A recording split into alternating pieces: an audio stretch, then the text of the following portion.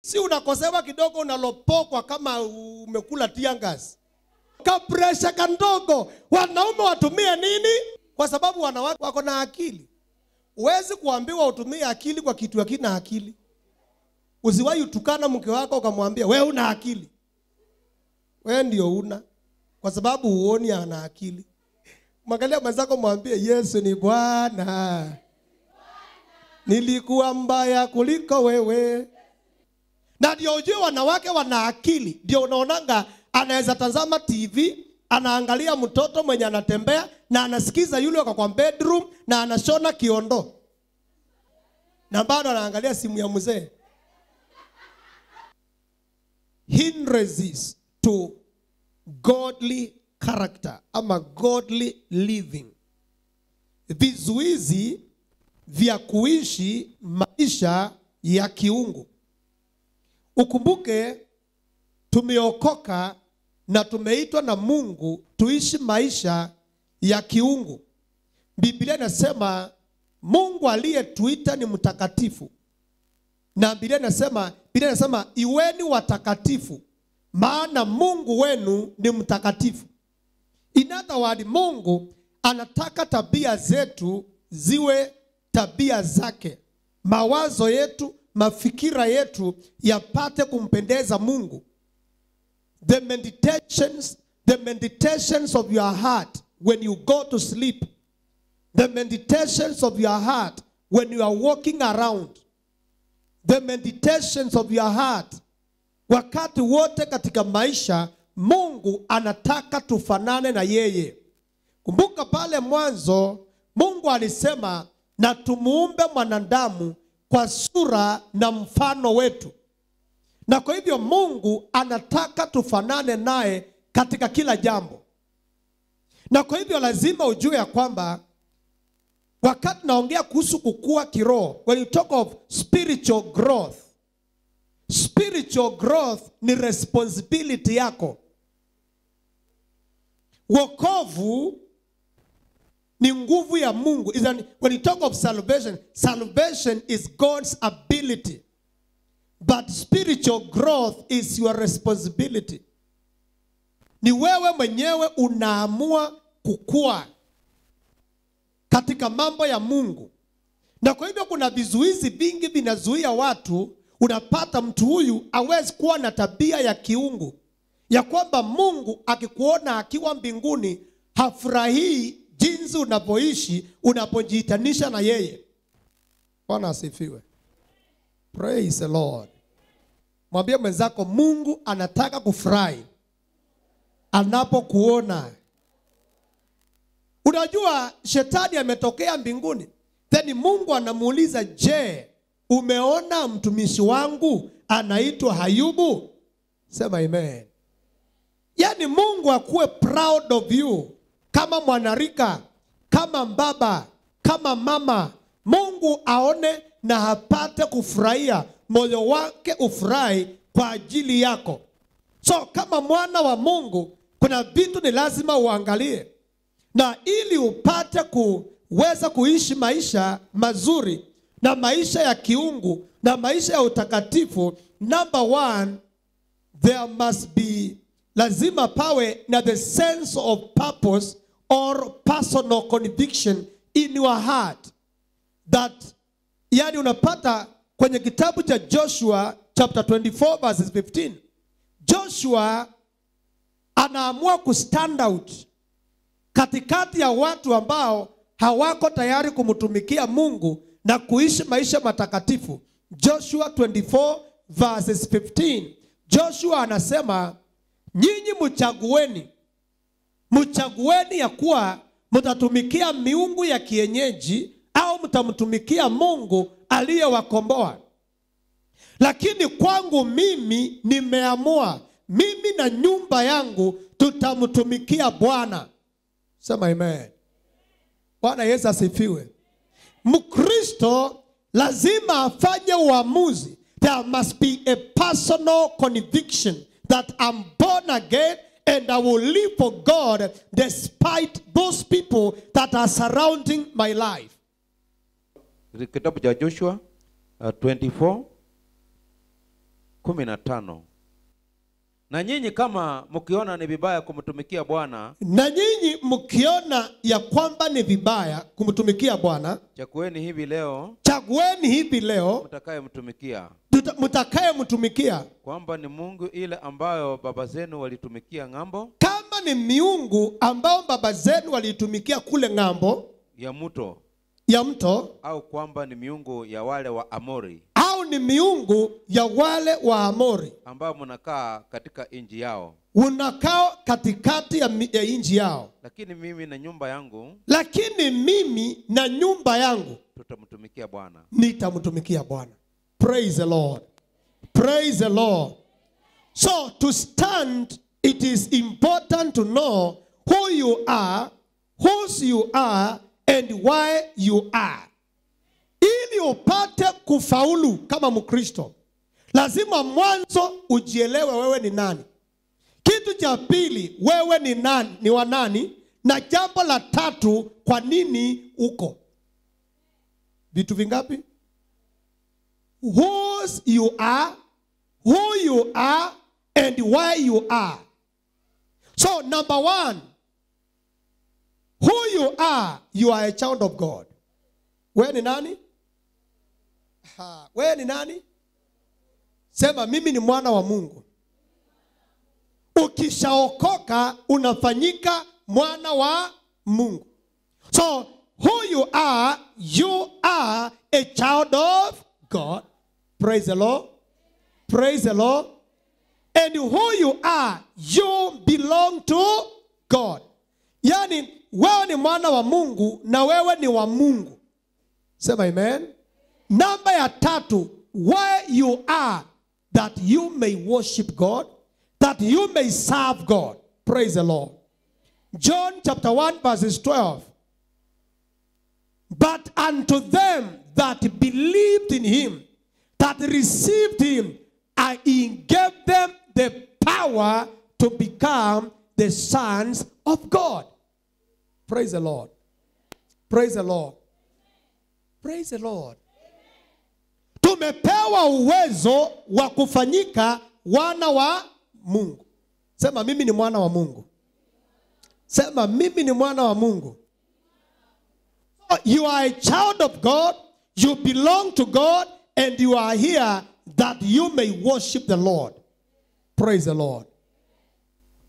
Yohana mlango wa kwanza mstari wa 12. Bali wote waliompokea aliwapa uwezo wa kufanyika watoto wa Mungu. Uwezo wa kufanyika wana wa Mungu. Ndio wale waliaminio jina lake. Ndio wale waliaminio jina lake. So wakati ambapo Mungu amekuweka hapa akarudi akakuokoa, akakufanya mwanae. Tena wewe ni wa Mungu. Yohana wa kwanza mlango wa 4 na mstari wa 4. Nyinyi watoto wadogo mwatokana na Mungu, nanyi mmemshinda, kwa sababu yeye aliye ndani yenu ni mkuu kuliko yeye aliye katika dunia. So anasema, ye are of God little children, and have overcome them, because greater is he that is in you than he that is in the world. Praise the Lord. Praise the Lord. Ukishajua wewe ni mtoto wa Mungu na wewe ni wa Mungu, basi utakuwa na mamlaka juu ya mapepo. Utakuwa na mamlaka juu ya uchawi. Siku za leo tuko na watu wameokoka, wanaongea na dini, lakini anaogopa mapepo. Wakati unajijua ya kwamba I belong to God, I am a child of God, and I'm here that I may praise God and serve God. Mimi nakwambia hautaogopa mchawi. Utasikia mchawi ametajwa, unauliza ako wapi? Sema amen. Sema amen. Kwa maana yeye ndio anafaa akimbia akuache. Praise the Lord. Biblia inasema resist the devil and he shall flee from you. Sema amen. Sema shetani atanitoroka. Sema shetani atanitoroka. Kwa jina la Yesu Kristo. So number 3, why am I, or why you are, or why do you exist? In the book of Isaiah chapter 43 verse 21. Watu wale niliojiumbia nafsi yangu ili wasitangaze sifa zangu. Unaona Biblia inasema Mungu amekuumba ili upate kutangaza sifa zake. Praise the Lord. Sasa ukipata mtu anaimba nyimbo za kidunia, are you living to your purpose?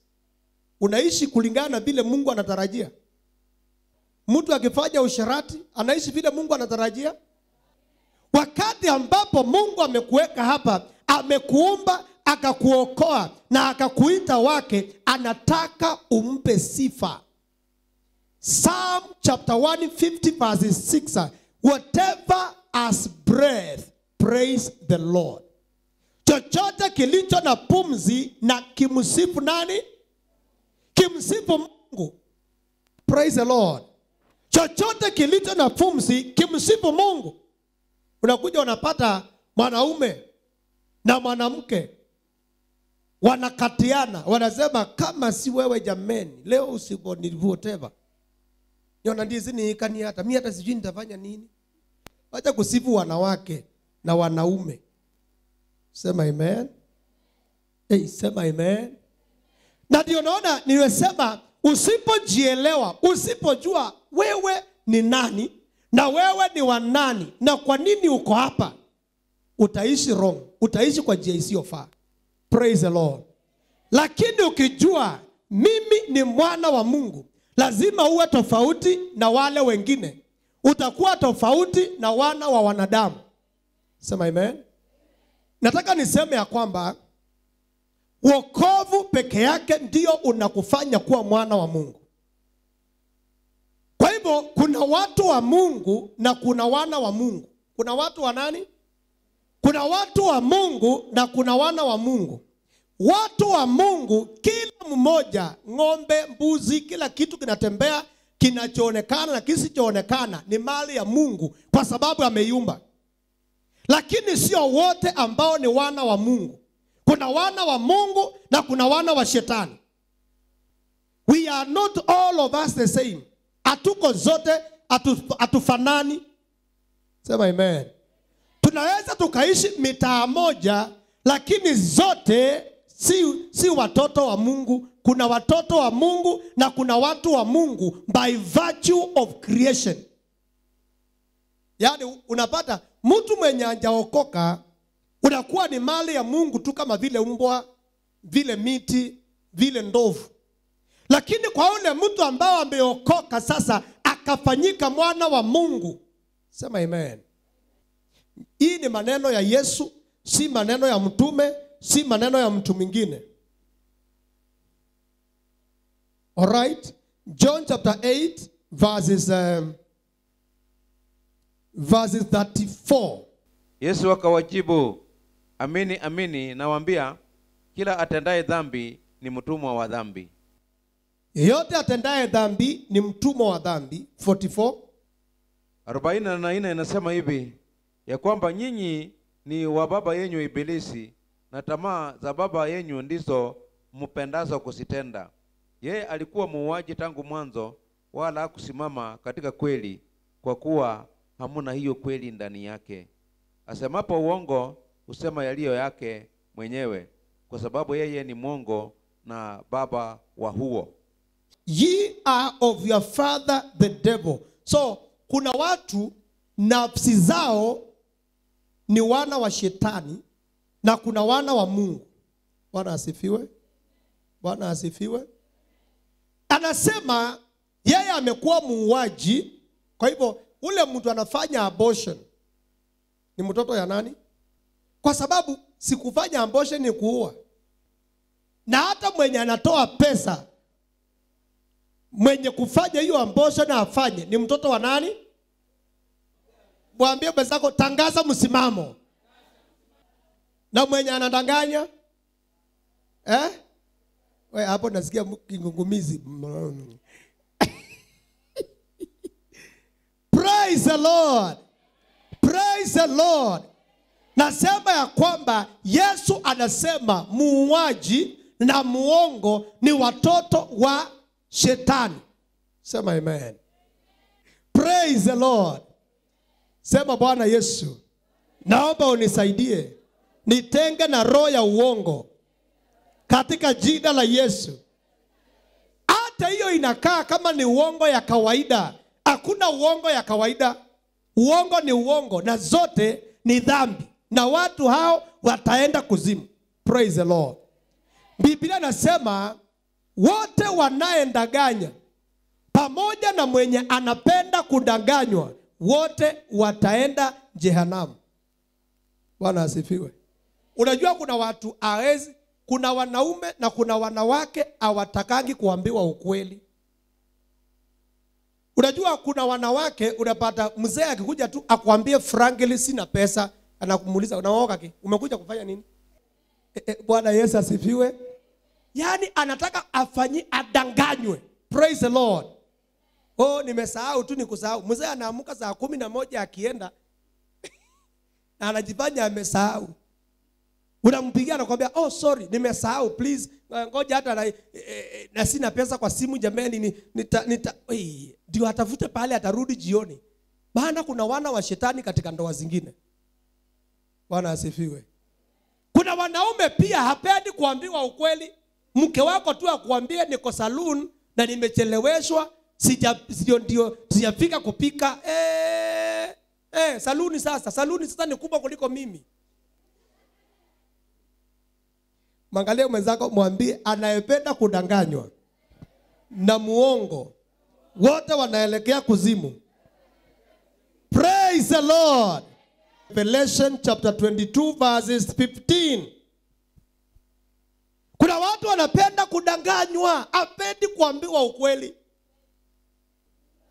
Uwe mtu wa kupenda kuambiwa ukweli na kusema ukweli. Ufunuo wa Yohana mlango wa 22 kifungu ni 15. Huko nje wako mbwa. Huko nje ya Yesu kuna mbwa Na wachawi. Na wachawi. Na wasinzi. Na wazizi. Na wauaji. Na wauaji. Na hao waabuduo sanamu. Na hao waabuduo sanamu. Na kila mtu apendaye uongo na kuufanya. Oh. Mtu mwenye upenda kuambiwa uongo na mwenye pia udanganya. Hao wako nje ya nani? Bwana asifiwe.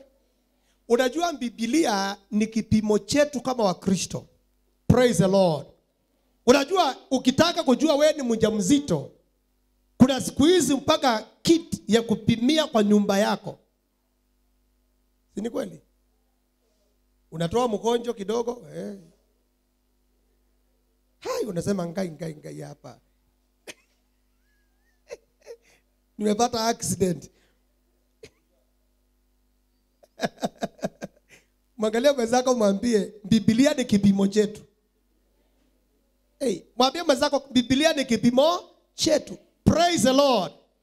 So Biblia inasema nje ya Yesu kuna wachawi, kuna wazizi, kuna wauaji, kuna waabudu sanamu na wenye kupenda uongo na wenye kufanya uongo.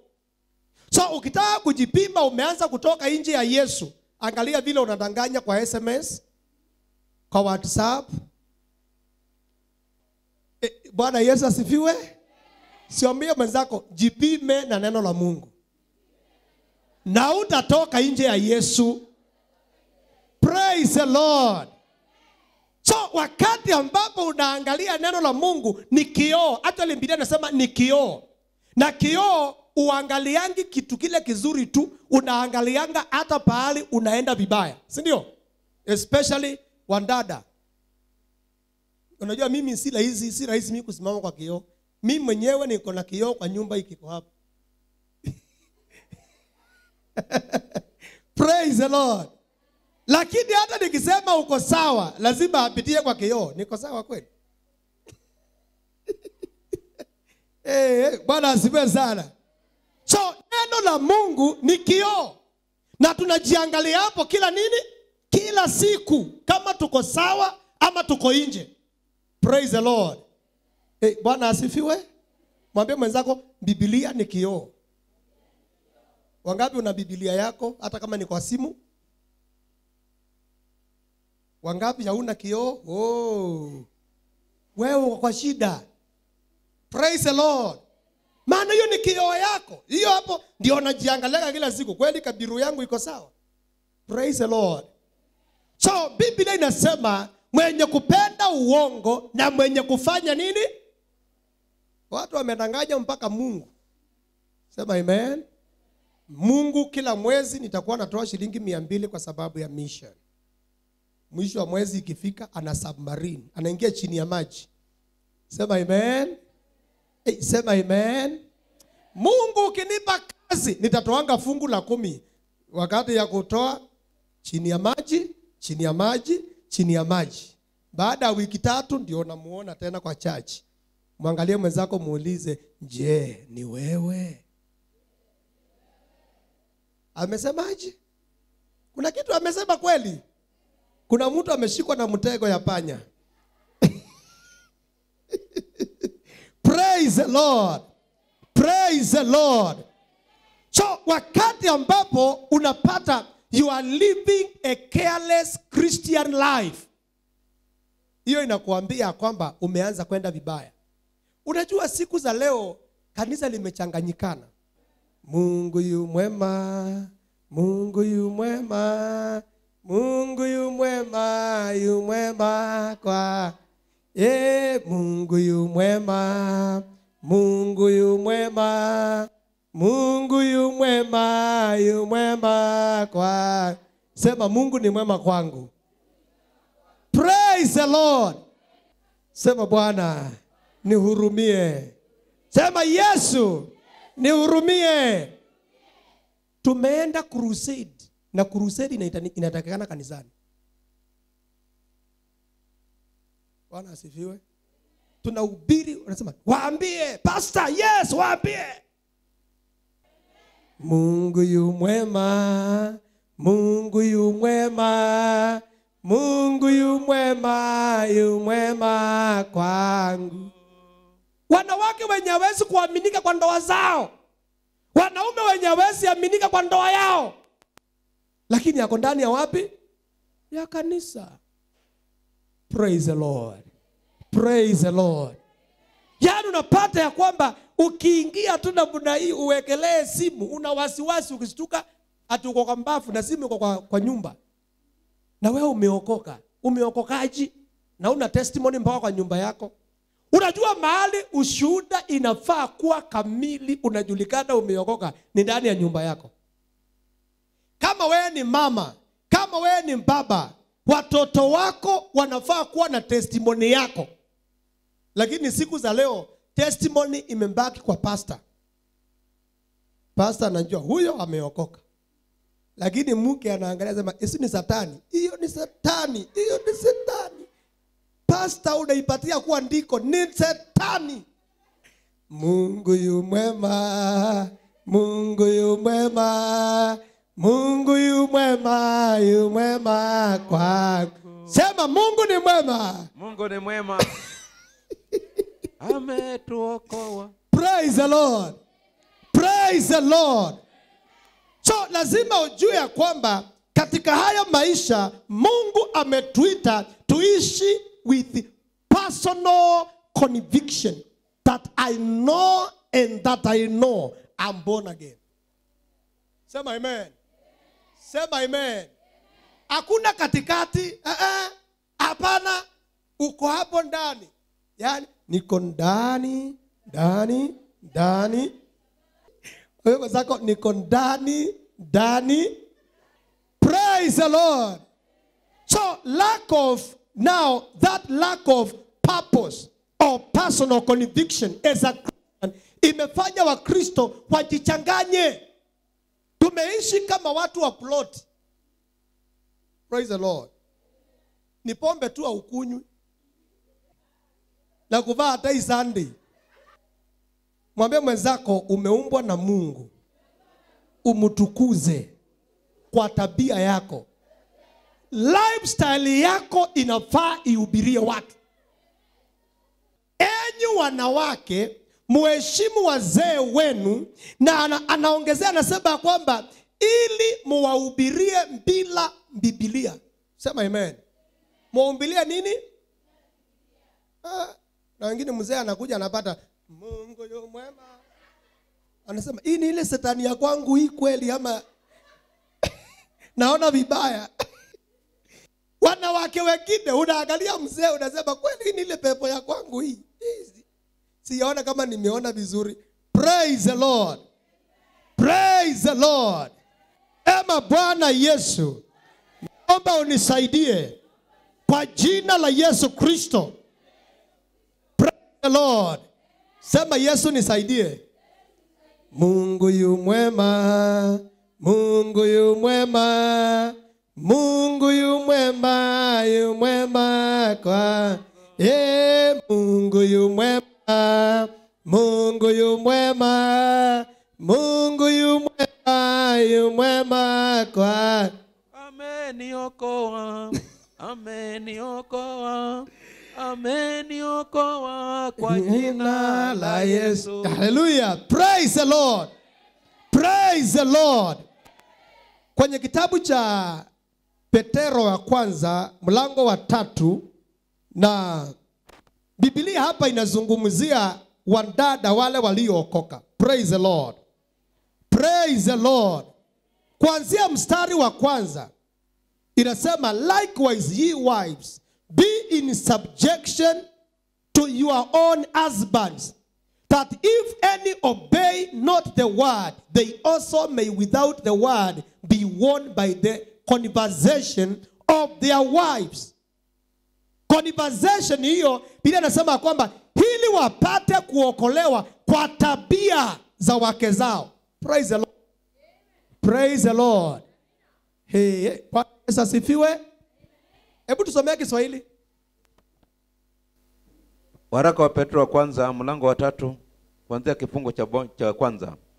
Kadhalika nyinyi wake watiini waume zenu, kusudi ikiwa wako wasiloliamini neno, watiini waume zenu kusudi iwapo kuna yule asiyeamini ile neno, wavutwe kwa mwenendo wa wake zao. Wavutwe kwa mwenendo wa wake zao. Pasipo ile neno. Pasipo na kuhubiriwa. Sema amen. Ayayaya, Bwana asifiwe. Nasema Biblia nasema ya kwamba ili waume zao wapate kuvutwa pasipo na kuhubiriwa. Sema amen. Sema amen. Sema amen. Tumechoka na wanawake wenye wanaacha wazee wao nyumbani kwa sababu ya tabia mbaya zao. Tunataka kuona waume zenu kanisani. Tunaweka crusade tukiwatafuta na wewe ndio umewazuia. Hebu mwangalie mwenzako mwambie Yesu ni Bwana. Yesu ni Bwana. Amenibadilisha Yesu. Amenibadilisha Yesu.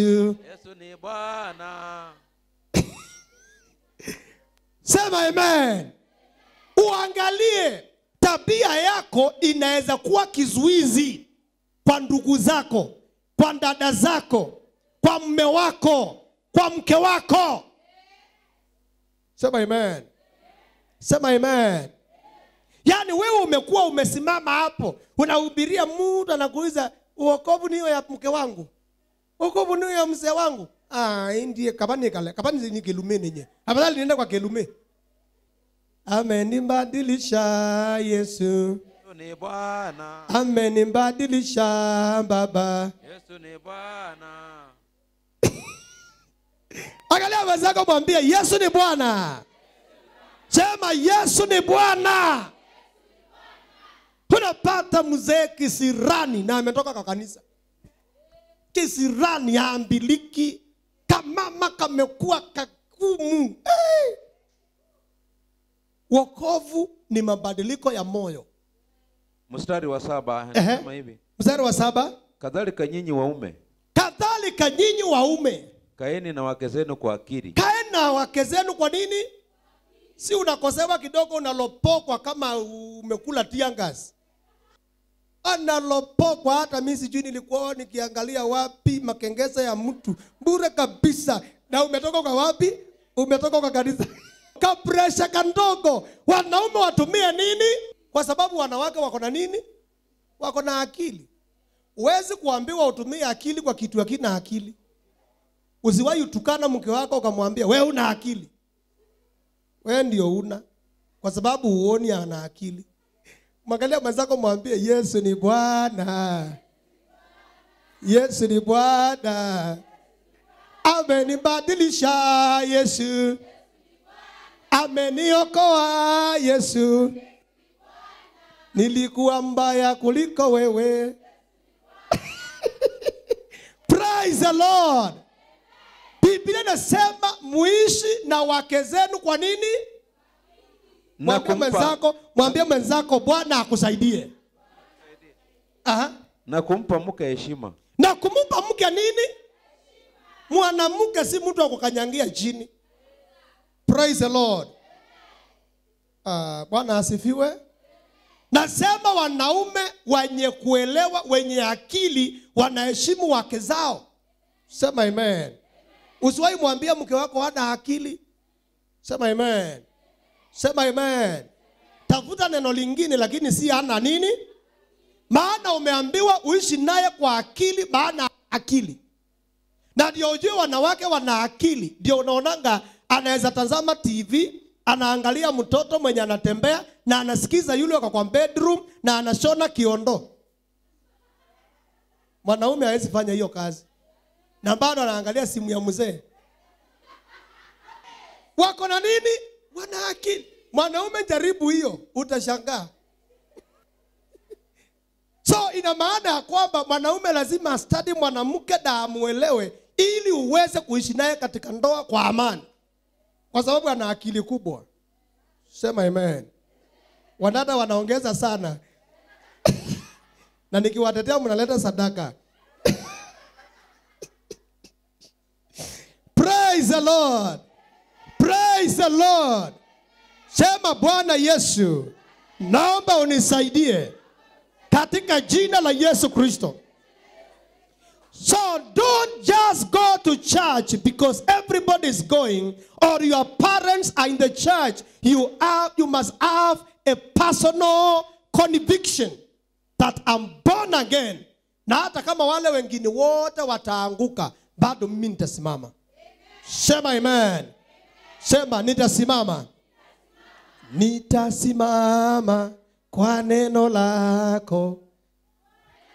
Nakubaliana na neno lako. Nitasimama kwa neno lako. Pigia Yesu makofi mazuri. So hata kama wale wengine wote wataanguka, wewe utasimama. Sema amen. Sema nitasimama. So kizuizi cha pili chenye kinasababisha Wakristo wasiendelee ama wasiishi maisha ya utaua, maisha ya kiungu, ni the wrong associations ama wrong friends.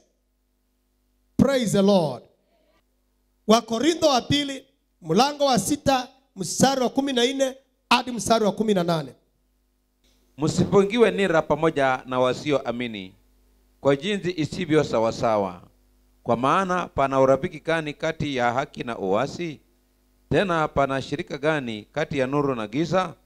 Tena pana ulinganifu gani kati ya Kristo na Beliali? Au yeye aaminie ana sehemu gani pamoja na yeye asiyeamini? Ana sehemu gani pamoja na asiyeamini? Tena pana mapatano gani kati ya hekalu la Mungu na sanamu? Kwa maana sisi tu hekalu la Mungu aliye hai. Kwa maana sisi tu hekalu la Mungu aliye hai. Kama Mungu alivyosema. Kama vile Mungu alivyosema. Ya kwamba nitakaa ndani yao. Nitakaa ndani yao. Na kati yao nitatembea. Na kati yao nitatembea. Nami nitakuwa Mungu wao. Nami nitakuwa Mungu wao. Nao watakuwa watu wangu. Nao watakuwa watu wangu. Kwa hiyo tokeni kati yao. Tokeni kati yao. Mukatengwe nao. Asema Bwana. Musiguse kitu kilicho kichafu. Musiguze kitu kilicho kichafu. Nami nitawakaribisha. Nitakuwa baba kwenu. Nanyi mtakuwa kwangu wanangu. Wa kiume na wa kike. Asema Bwana mwenyewe. Asema Bwana wa majeshi. kuna wana wa Mungu wa kiume na wa kike. So tukisema you are a son of God, you are a daughter of God, tunamaanisha kwamba Mungu amekuzaa kupitia injili. Sema amen. Kupitia wokovu. Praise the Lord. Bwana Yesu asifiwe sana. So kule kutangamana, mimi huwa naambia watu ya kwamba kama rafiki yako aliye na masikio yako na moyo wako ni mtu asiyoamini, chunguza wokovu wako. Yaani yule mtu ambaye ukimboeka unapigia simu ni mtu asiyeokoka. Ukiwa una mahitaji makubwa kabisa ni rafiki yako ule wa dhati ni mtu asiyeokoka. Sisemi ya kwamba tusihubirie watu, tusitangamane na wao, hapana, lakini lazima kuwe na mpaka. Iwezi kuwa wewe leo rafiki yako wa dhati mnaendaga kuongea kwa mbaa, anakunywa pombe na wewe unakunywa soda. Ati wewe unakunywa yako na mimi nakunywa yangu. With the time, kwanza wale watu uliwahi lewa pombe wewe, utaamuka siku moja tukupate tu huko vazi. Era jira vazi.